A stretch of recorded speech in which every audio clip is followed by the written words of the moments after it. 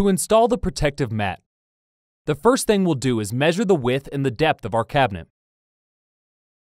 Then we'll transfer those dimensions to the back side of the mat, marking with a pencil. Note that the front edge of the mat is the undimpled portion. Next, we're going to draw a cutting line with a straight edge. Then, using that straight edge as a guide, we'll score the back side of the mat with a utility knife. Lay the cut line over a sharp edge, like a countertop or table edge, and bend down. Then bend back up. It should snap apart cleanly.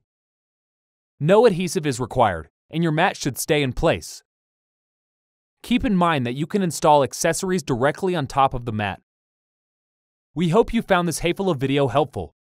Good luck with your installation, and thanks for watching.